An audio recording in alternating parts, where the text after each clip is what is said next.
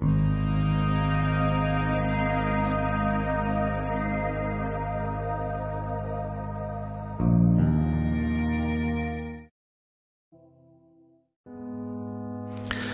dear brothers and sisters, and welcome to our Mother and Refuge of the End Times. Today we would like to bring you an astonishing image. December 17th, 1996. This happened just a few blocks from my house in Clearwater. My street was solid lined with cars, and I couldn't imagine what was going on. Overnight weather conditions caused this apparition. It would be impossible to drive there in my car, so I walked with the crowds to see the miracle. It was so beautiful.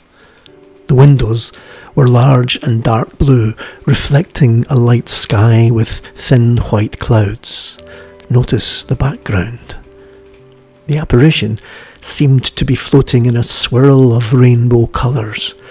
It reached across 9 windows, each one flowing into the other, forming a perfect figure of the Virgin Mary.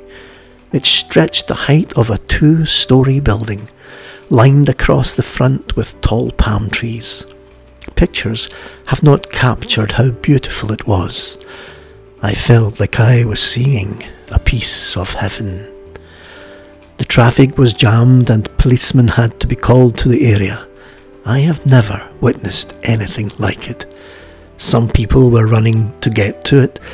There were wheelchair patients, people with canes, women and children. There was crying and kneeling, candles lit by the hundreds. Some were saying the rosary. The weeks following, the crowds got bigger and bigger. People came from all over the world. Traffic lights had to be installed. Church services were set up with chairs and a statue was erected. Witnessing this has caused me to believe that most people want and need to believe in God.